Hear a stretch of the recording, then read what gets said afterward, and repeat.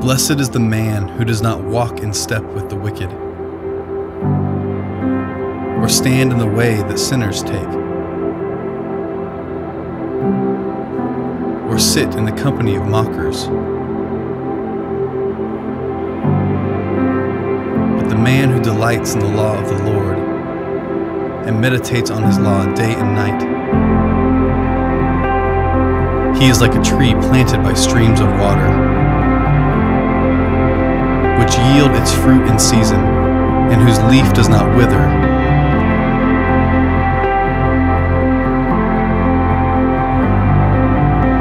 Whatever he does prospers.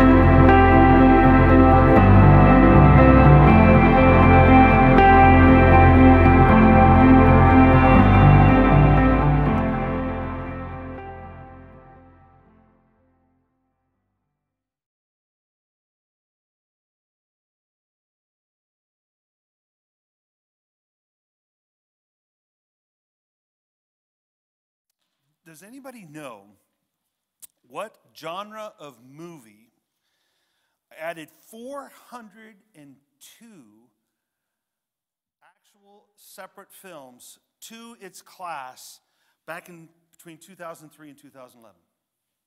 Anybody know? What genre of kind of movie? I didn't know this either. And I actually kind of have watched quite a few of these kind of movies. No, actually, I thought it would have been, considering Marvel and Disney and all the crazy stuff that went on with them. Zombies. Zombie movies added 402 new movies to their genre in an 8-year period. There are a total, if we look at the total number of zombie movies that have ever been made, is 576. So basically 80% of them were made during that time period. Now, we're a weird culture, don't you think? We love zombie. At that point in time, now it's died down. The earliest one was actually in 1932. It was called White Zombie. It was about a man who fell in love with a woman and made her into a zombie so that he could keep her. And I think it goes downhill from there. Now you're asking, why is he talking about zombie movies? Notice I didn't put any zombies on the screen. I didn't have somebody dressed up coming in as a zombie. I thought about it, though. Why am I talking about zombie movies? Well, because I have whenever I think of these verses that we're going to talk about today, and we're only going to talk about basically 3 verses today. Well, we're going to cover 3 verses in Ephesians. We'll have others that we look at. Whenever I think about these, this is what comes to my mind, because without Christ, if it wasn't for Jesus, you and I would be spiritual zombies. Spiritual zombies, walking around in a world full of spiritual zombies. So we would be. We were, and many people still are, the true walking dead. Now, up to this point in Ephesians, Paul has had this explosion of praise in verses 1:13 through 14, especially for being chosen, for being predestined, for being sealed for eternity. And he's talking about inheritance. And in verses 15 through 23, he shares how he's been praying for the church, what he prays for, what he wants them to be able to see. He wants them to understand the resurrection, understand the power that God has, and the power that you and I have when we're in Christ. And to look at all that God has done, all that God is doing, looking at the world instead of from our zombie eyes, to see it from the world that God sees. So what's going to happen now is Paul's going to begin to explain the human condition. You know, why does he pray what he prays? What is the human condition? And then next week, we're going to talk about what's the answer to that human condition. So I'm going to ask you to open your Bibles to Ephesians chapter 2. We're going to read verses 1 through 3. Again, I'm going to ask you to stand as in honor and in reverence to God's word. Here's what Paul writes. He says, and after he's prayed, he's prayed, telling him what he prays for. And you were dead in the trespasses of your sins, hence zombies. spiritual zombies, in which you once walked, following the course of this world, following the prince of the power of the air, and the spirit that is now at work in the sons of disobedience, among whom we all once lived in the passions of our flesh, carrying out the desires of the body and the mind, and were by nature children of wrath, like the rest of mankind. Father, we praise you, and we thank you, Lord. Open our eyes to what we are dealing with here. What is our condition as we look forward to next week when we see what the solution is? We pray this in your name. Amen. Have a seat.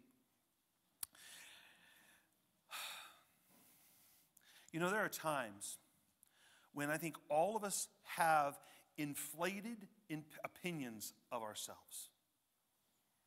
I think sometimes we think more highly of ourselves than we ought. And many times, in order to maintain that level of self-absorbed perception, we compare ourselves to other people. Well, at least I'm not like that. You know, I have my problems, but at least I'm not that. You know, we think we're pretty clean. We think, you know, I'm not such a bad person. I haven't killed anybody. I haven't, you know, I haven't committed adultery. I haven't stolen anything. I take care of my mother, my father, my family. I'm a pretty good person. We're kind of like the Pharisee in Luke 8:11 who's standing there in the temple and he's praying and he says, "Oh, Lord, thank you so much that I'm not like that tax collector." I think we're more like that than we like to admit. In our self-evaluated status, we find it hard to understand that the wrath of God is upon us. And we find it hard to understand that we need a Savior. And it's not just a problem in the church. I think it's a problem in our society. I think in our society, in our world today, and we're going to talk about worldviews. I'm excited to talk about that because I've been studying that a lot recently. I think we think that, you know, I'm not. Why would God want to give me wrath? What have I done to deserve this? Why would I need a Savior? The author of Psalm 36 says it really well. It says, transgression speaks to the wicked deep in his heart. There is no fear of God before his eyes, for he flatters himself in his own eyes that his iniquity cannot be found out and hated.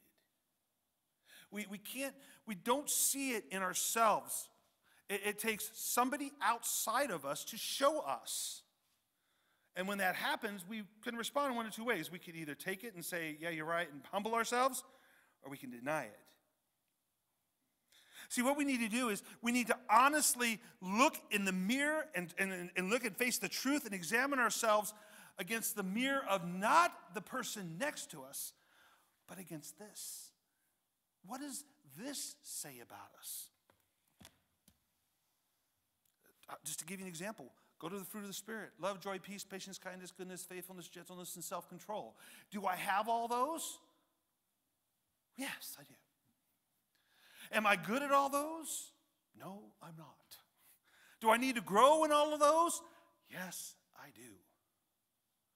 We got to compare ourselves to God's Word because it is the only thing that is true.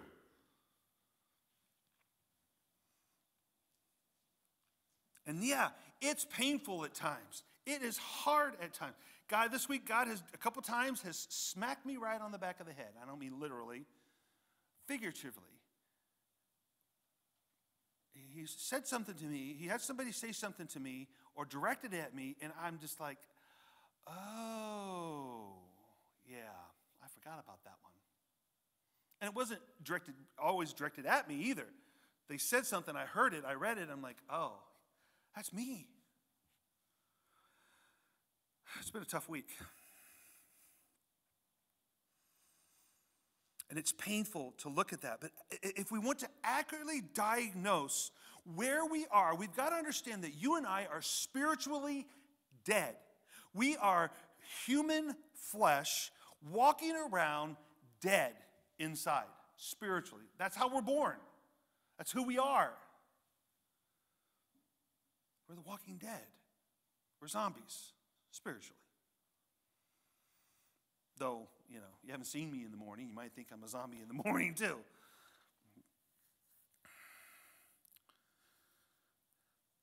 And the problem is, the reason why we are spiritually dead, and Paul says it here in verses 1 through 3, is because we are being held captive by a trifecta, by three things that are holding us captive.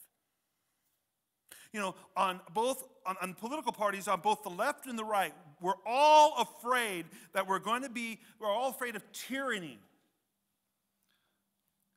All the people on the left were screaming that President Trump was a fascist and he was a tyrant. People on the right are screaming that the left are tyrants. I think they're both right. I think they are. I'm not criticizing. That's just the way it is. But we're afraid of tyranny. But the amazing thing is that tyranny that could happen in government is nothing. That is child's play compared to the tyranny that you and I are living under right now. The tyranny that Paul talks about in these verses. We live under the tyranny of the ways of the world. We live under the tyranny of the influence of Satan himself. And we live under the tyranny of the wickedness of our own sin nature. Yes, you and I deserve the wrath of God. Not a popular thing to preach today, but I'm going to preach it. And if it wasn't for Jesus and the cross, that's exactly what we would get. I remember growing up, when my dad was at work and my mom was home with us, and I would do something I wasn't supposed to do, and mom would say, just wait till your dad gets home. And guess what? When my dad got home, and yes, I did get the belt every once in a while, I deserved every single one of them. You and I deserve wrath. We deserve it. See, when we examine ourselves and we compare it to the Word, it doesn't only diagnose how bad we are, it also diagnoses how helpless we are. A doctor had 3 patients, and they all 3 had heart problems, so they all had come in at about the same time, around the same time, and he checks them. He does a heart scan, does an echocardiogram, does all the tests, does blood tests, does everything, and they all have the same problem, a bad heart. So he brings the first guy in. He says, listen, I got some good news and I got some bad news. What do you want? He said, I want the bad news. The bad news is you're going to die.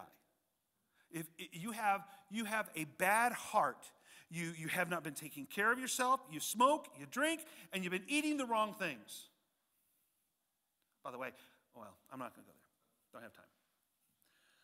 I don't think doctors know that much anymore. I've lost my faith in the medical profession, but that's okay.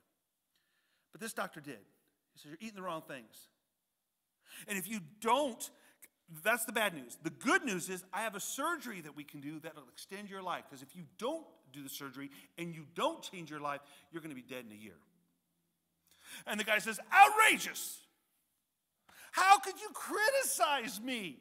How dare you? I came in here for you to reassure me. I came in here for some encouragement. And what do? You made me feel terrible. It's a disgrace. And he storms out of the clinic. Second guy comes in. Doctor tells him the exact same thing. This guy says, really? How dare you?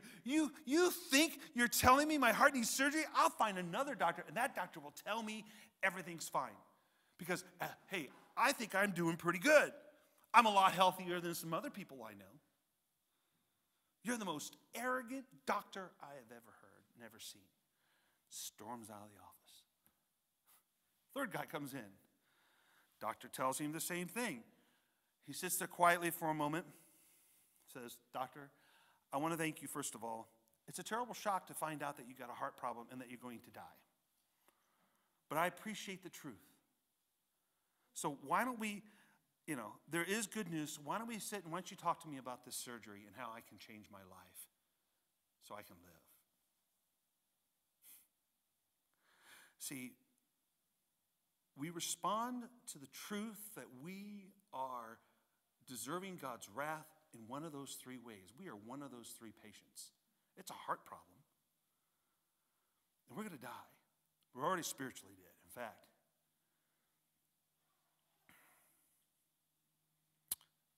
But there's good news. That good news is the gospel of Jesus Christ.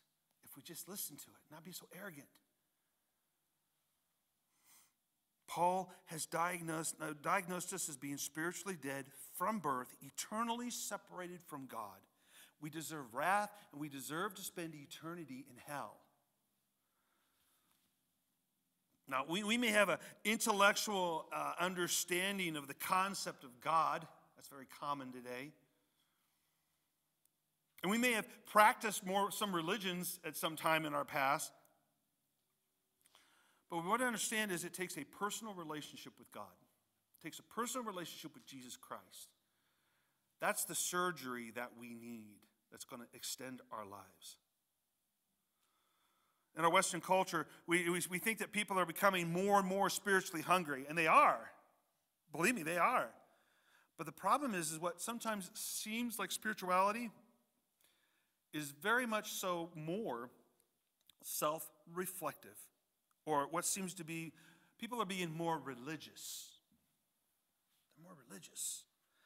It cannot mean that people are really moving towards God because they're all spiritually dead. And without Jesus, you go on being spiritually dead. He is the only cure. You cannot meditate enough to make yourself spiritually alive. You're still spiritually dead. You can't do yoga enough to make yourself spiritually alive. You're still spiritually dead. You can't chant words to make yourself spiritually alive. You're still spiritually dead. Without Jesus, there is no hope.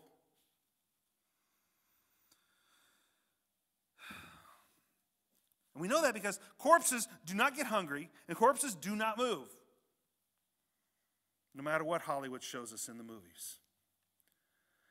And Paul says the reason why we know this, why it's evident in our lives that we are spiritual zombies is because of the lives that we live with the passions of the flesh, carrying out the desires of the body and the mind, whereby we are by nature children of wrath like the rest of mankind. He's talking to Christians here. He's talking to people in the church who proclaim to be believers. And he's saying, you're just like them. Just like them. We've broken the laws of God. Now, you might say, oh, Pastor, no. Wait a minute, I'm a good person. I didn't break any of God's laws. Well, let me give you a few examples. When we place more emphasis and more of our focus in our lives on the good gifts of God, like family, like home, like status, like money, like pleasure, instead of on Him. If you're playing video games more than you're reading Scripture, if you're working more hours to make money more than you're doing Scripture, if you're doing things more for yourself than you are for God, then you've broken the first commandment. You've broken the first commandment, which is to love God above everything else. When we look at a man or a woman and we look at them lustfully in our hearts, and here's the thing, I don't just mean real men and women. I mean, if you're watching TV, and I'm sorry, you cannot avoid it sometimes for things to flash up on the screen. And it may seem innocent. Beach scene, even if they all have one pieces, girls running down the beach, guys running down the beach. Baywatch, never watched it. Knew better. And you look at them and you think in your mind, you've now committed adultery.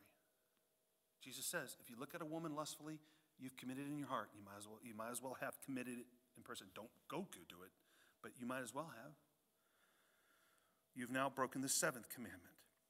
When we bear false witness about somebody in gossip, when we have a problem with someone and we don't go to them and talk to them about it, instead we just start talking with everybody else about it, or bring it up to the whole church before we go through the other steps, we have now broken the ninth commandment.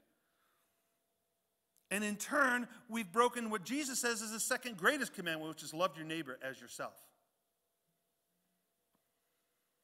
When we covet other people's bodies, other people's spouses, other people's possessions, we're breaking the 10th commandment. Oh, I don't covet. Really? Oh, I've just done it recently. I'll be honest with you. I'm going to confess my sins one to another. Here we go. My brother and sister-in-law, best sister and brother, just bought a brand new truck. Brand new Dodge truck. Oh, and I sat in it. And I smelled it. Guess what I did the next day? I started looking at Dodge trucks. I started obsessing about it, thinking about ways I could buy a $45,000 vehicle.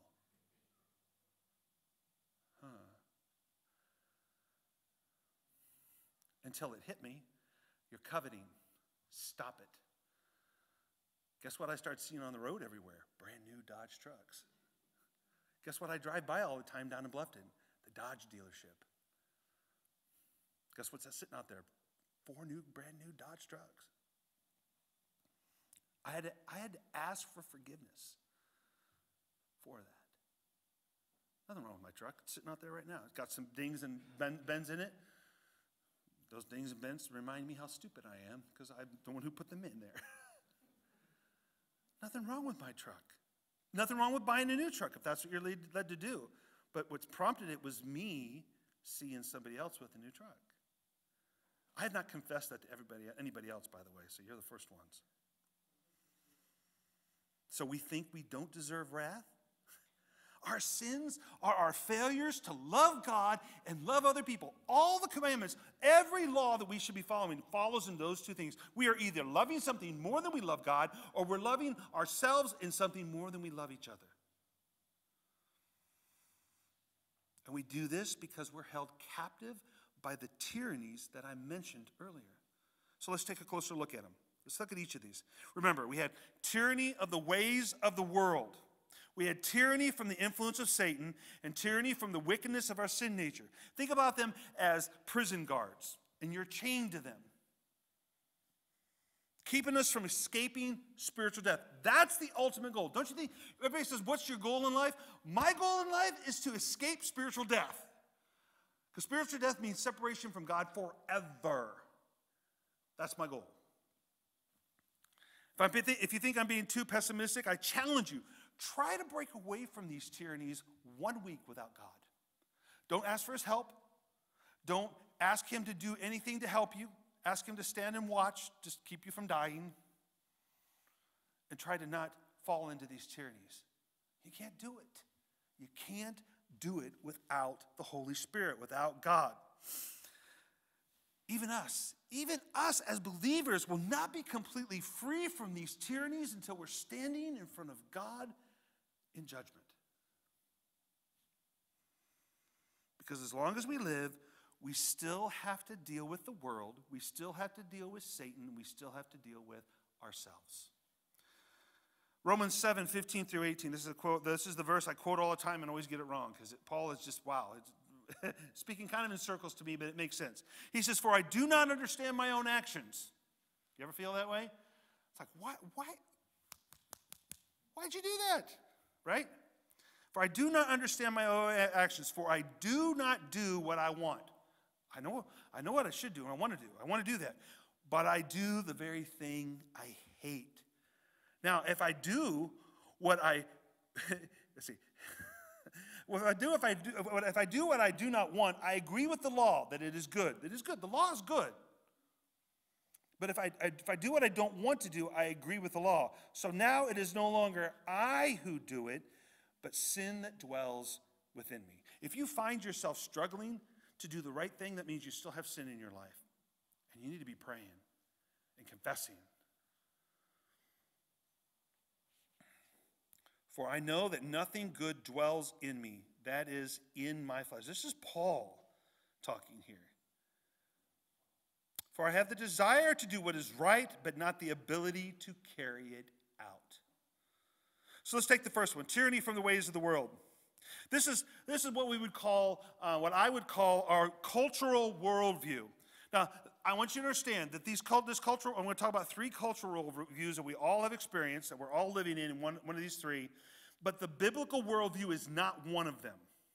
Not that we're not living in it, but that it is different. Once we get into the biblical worldview, we think that's what we're living in. We're not influenced just by that. These are the worldviews that influence us. The first one could be termed the traditional worldview. This is not traditional like you think of.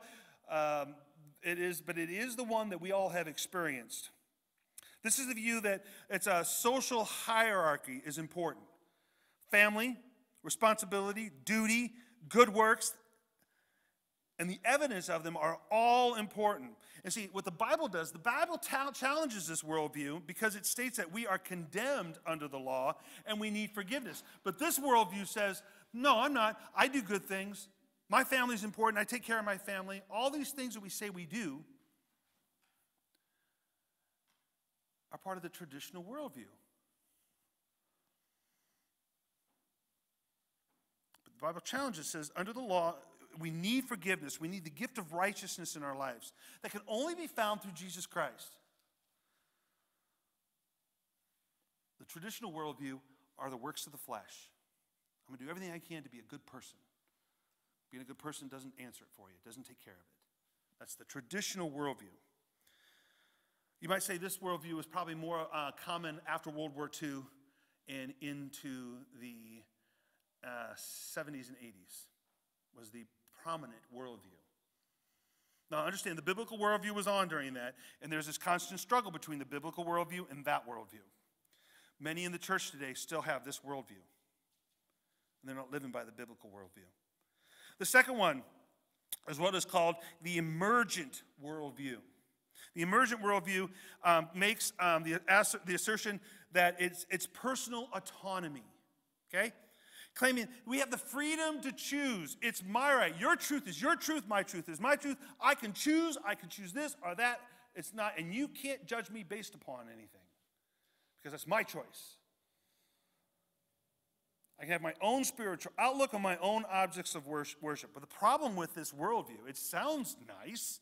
Yes, I choose to be a good person, and I choose these things. The problem is we become narcissistic. We become self-loving. And we conveniently become pluralistic, meaning I can choose my own way to God. Idols are power and status, wealth, leisure, sex, pleasure, education, career, family, and children. But the ultimate goal is to please yourself.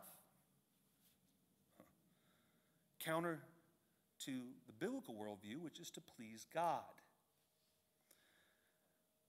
And see, the problem is, too, that the objects of worship in the emergent worldview, they take up a lot of our time. In order to be successful in a career, you've got to spend a lot of time at it.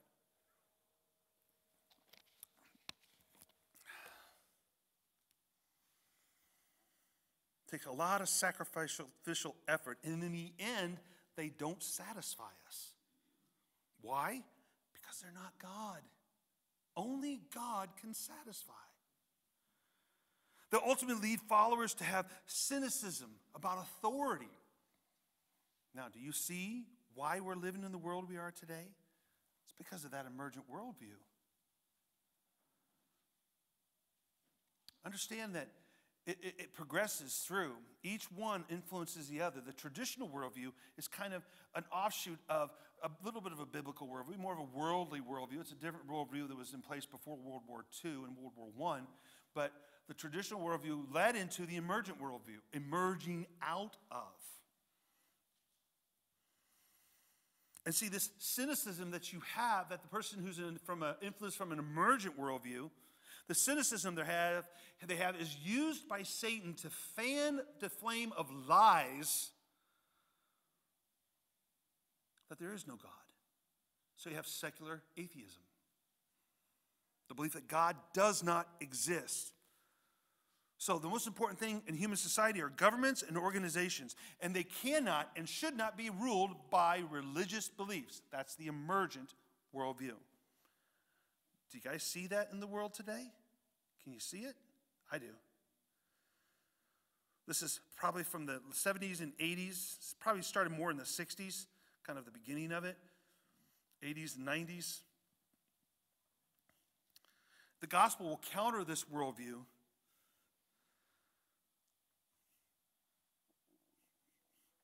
with the idea of the resurrection of Jesus Christ from the dead and his rule and his return to judge idolatry. This very much was, it's interesting, you go through and everything's a cycle. In the West, we look at things linearly. We look at it as a straight line. We have the beginning, we have the end. That's not the way things are. Everything's a cycle. The Roman Empire was an emergent worldview. They had the same worldview we have today, or had, because there's a third one.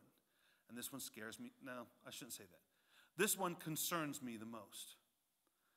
The third worldview can be termed re-enchantment. I'm starting to hear that word more and more now. This came out of the New Age movement, postmodernism, re-enchantment, attempts to combine Eastern mysticism, radical environmentalism, one-world society, pantheistic nature religions, and many other pagan beliefs. And if you don't think this is happening, it's happening now, and it's happening in the Midwest. We are living, if you talk to people, experts who know these things, who follow worldviews, the place where the Midwest, going from Wisconsin, Minnesota, on down into Indiana, Ohio, Illinois, it's called Paganistan. There are more pagans in this area than you would believe. You'll see, when you get the annual report, you'll see my report, and I tell you, we are living in a post-Christian society. We were post-Christian because Christianity was in decline. We are now less than half the society. True Christians. There's a lot of mixtures out there. People mix paganism with Christianity and call themselves Christian. They're not Christian. It's pagan. It came out of the New Age movement, postmodernism. It produces and promotes this idea of oneness, which sounds, oh, that's nice. We're all one, you know. But this message of oneness in reality is that, number one, nature is God. Number two, the energy of the universe is God. And if nature is God, and the energy of the universe is God, guess what else is God? You and I. Because we're part of nature, and we're part of the universe. You will be like God. Sound familiar? It's the lie from the garden. It's the same lie. I'm reading a book called The Game of Gods. It's probably about this thick. He goes back to the 60s, the 50s, and traces all this stuff. He's an expert on worldviews. He's an author, and he hits it. I'm reading it, and I'm like, whoa, this is why we're here. This is why we're here. This is why we're here. Re-enchantment. This idea of oneness, there's a Christian apologist and social historian, his name is Dr. Peter Jones. Here's how he expresses this worldview, a spiritually oriented ideology. In oneism, everything shares the same essence. In a word, everything is the piece of the divine. This is divine. This is part of God. He's in this. That's what they tell you. He's in you. And if you just do the right things, guess what? You're going to find God inside of you. And you will become God. How does the Bible answer this? Sorry, God is separate from us. He's not like us. He's not like anybody. He's not even like the sons of God that he created, his heavenly host. He's not like the angels. He's not like you and me. He's different. He's separate. Is God everywhere? Yes. He's omnipresent. He can be everywhere at one time. Is he in everything? No. He is not. Can you find him inside of you? No. Because he's separate. He's different. He's totally separate from creation. Man is a fallen creation of God that needs redemption. Redemption that only comes from the Creator God Yahweh through his Son Jesus Christ. When we get to it, we're going to talk about gods, the word Elohim, which is used in Scripture for more than just God. But that's what we translate as God. And there are other Elohims in Scripture, but they're not Yahweh. Yahweh is separate. He is different than them all. He created them all. He is the only one who can create. But before God revealed himself to Christ through his word, we couldn't break free from these tyrannies. They trap us, and even today, they influence us. And they're influencing the church. Re-enchantment is really influencing the churches today. It's scary. It is scary. Because it looks right, sounds good, it's popular. See, it's not only teenagers that are driven by peer pressure. We are too. In truth, we've been held captive to the ways of the world. All three of these are influencing us. We can't think outside the box of any more than a jellyfish can think outside the ocean. We think in these worldviews. But what we need is the biblical worldview to supersede and overwrite all these things. We're held captive to the ways of the world. And many of us are still influenced by these false worldviews. In the church. I don't just mean the world. I mean in the church. The second tyranny, second tyranny is the ruler of the kingdom of the air. The second tyrant is Satan himself. Beelzebub, the devil, Satan. In Hebrew thinking, Satan is there's this heavens that is the distance between the earth, the ground, and heaven. This is the air. This is the place where Satan exists. It's in the air. That's why he's called the kingdom of the air, the spiritual space between heaven and earth, what I would call the unseen realm. Only because I've read Dr. Michael Heiser, which we'll talk about later, but we don't see it. We can't see it. We can't experience it all the time. Every once in a while we get glimpses of it. And Satan has been at work in us and continues to remain active in every unbeliever, tempting them with lies and doubts about the existence of God and the truth of his word. That is what he does. He tries to do everything to convince us that this is not true. It's just a book written by a bunch of men over a period of time, and they all colluded, and it's a lie. Because he wants to win. He knows he can't win, but he wants to win, and he wants to take as many of us with him. And it's not that believers are possessed by Satan. I've talked about this. We cannot be possessed. We can be oppressed, but we cannot be possessed. And it's not even that non-believers are all possessed. Some of them are. It is possible. But they are willingly persuaded by the lies. Why? Because of their disobedience to God. I mean, we want the lies of the devil to be true. It sounds like fun. Sin is fun. If it wasn't fun, you wouldn't do it. It's wrong, and it leads to destruction. So we go on sinning. We'll cover more about the powers of Satan and his minions along with the unseen realm when we get to chapter 6. But it is because of the victory of Jesus Christ over death that Paul is writing this letter to the church. He's going to say we've got hope. And ultimately, it's reassuring. For now, we have to understand that our unbelieving relatives and friends, along with all the unbelievers in the world, are gripped in spiritual evil. It's got them. And guess what? You and I have the answer. It's freedom in Christ.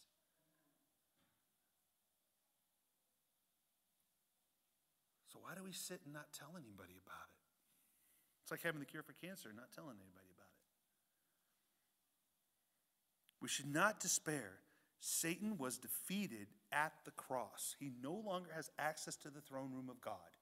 He is defeated. He's here because it says, woe, woe to the earth, because your accuser has now come to you. Jesus rules over him. He still rules over him. Satan can only do what God allows him to do. And one day he will be punished. But we should be arrogant about it. We should be arrogant against those who are still under his influence because they're being lied to. Just like we were when we were his captives. The third one is the tyranny of the passions of the flesh. This word flesh does not mean just our physical body. It also means our whole human nature. Remember last week we talked about the heart as the center of our thoughts of who we are.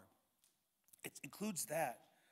These cravings include desperate appetites for exploited pornography or selfish luxury, as well as our incurable self-indulgent attention-seeking and proud self-glorification. The first thing I talked about, how we think more highly of ourselves than we should. And we covet, and we lie, and we look at things lustfully, not just people, but things. All three of these tyrants place the triple bondage on us. Not only are we unable to break free, but we don't want to break free. As unbelievers, we enjoy our sins, and we even go as far as to boast about them and actually watch programs that glorify them and actually support people who want it to be legal to do them.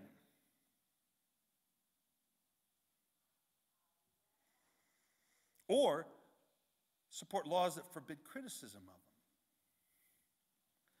We defend ourselves from accusations of guilt by claiming that we couldn't help ourselves. It was just my nature. I couldn't help myself. It's my mom and dad's fault. They're the ones who raised me. It's their fault. It's not. It's the world. The world just, you don't understand my circumstances. You don't understand I've not been blessed with this or that. There is no excuse. Try to get my kids to understand that. I don't care why you didn't do it. You were supposed to do it. No excuse works. We cannot excuse ourselves. Our genetics, our social upbringing, our financial circumstances are not valid excuses. This part of Ephesians confirms that sin is natural to us. It is natural. It's what we do. We were all captive to these worldly systems. We're all captive to Satan. We're all captive to our flesh. We're all guilty before God, and we like it, at least at first, until we realize we shouldn't be liking it. We're all children of wrath. We deserve God's wrath. His wrath is not just some impersonal consequence or a result of God's vindictive rage. God just isn't this mad parent who comes and decides to punish us. His wrath is a result of pure anger towards sin. And he will fairly punish sin. So we'll either spend eternity flooded with God's blessings or we'll be flooded with torment of his wrath. This is how Jesus describes hell. Mark 9:48, where the worm does not die and the fire is not quenched. Imagine a maggot, a worm in you, eating its way through you, never dying. That's hell. You never die for eternity. Worms gnawing at you for eternity. It's a frightening and agonizing picture. And we'll regret forever that we didn't listen to the gospel. This is how serious the condition is. This is how serious the condition is in the world. These verses reveal humbling truth that I am naturally a sinner. I am naturally not a good person. Without God, I'm spiritually dead. I'm a spiritual zombie walking around with other spiritual zombies not even realizing that they're dead. Enslaved to the worldly cultures, enslaved to Satan's influence, and enslaved to the desires of my flesh. I should now be facing eternity suffering in hell. We all desperately need a Savior because we are dead by nature. But the the good news is, next week, we find out the good news. Let's pray. Father, we praise you. Lord, we are sinful by nature, influenced by this tyranny that doesn't stop. And even after, Lord, we accept Christ and we've asked for forgiveness, Lord, that tyranny is still pushing on us. Our worldviews are still influencing us because we live in this world. Satan is still trying to oppress us, and our fleshly desires are still pushing on us. We need to put them to death.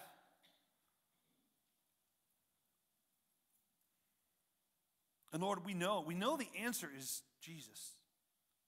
Next week we're going to see what he did and read all about that and study that.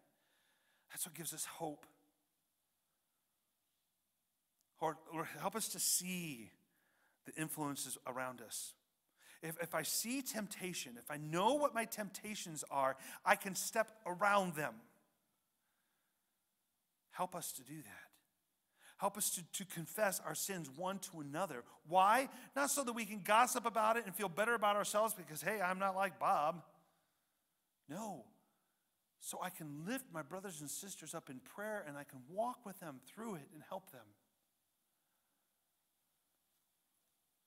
You provide the way and the means. We need the desire, and you'll provide that too, to walk in your ways. Go with us this week, Father. We pray this in your name. Amen. Go in peace. God bless.